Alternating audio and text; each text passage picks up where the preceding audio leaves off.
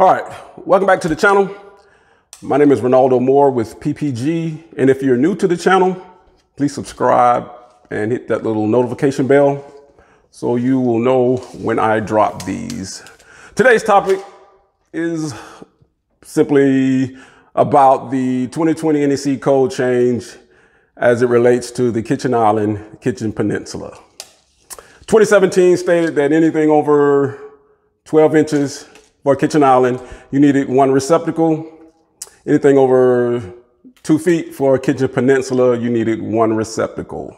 For 2020, they actually factored in the square feet of a kitchen island.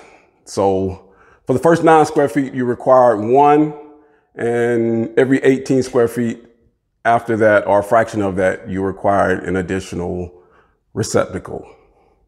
So let's just kind of go into how that breaks down. You just simply take, when you're looking at a kitchen island here, and you just simply take the square feet of the kitchen island. We have 8 by 4, which is 32 square feet.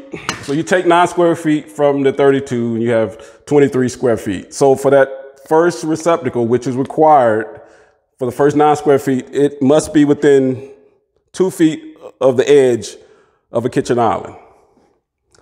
So you just take what's left over is the 23. You take the 18 square feet from that. You need another outlet. So with that, you have 5 square feet left over. Then you have to add another outlet because you have the 5 square feet left over. So for this particular kitchen island, you are required to have 3 receptacles.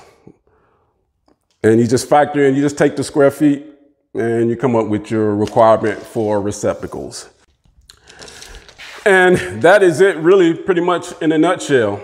You guys got any questions or comments? As always, hit me up in the comment section. And for that one, I am done here. Hope you guys are having a great day. Stay safe.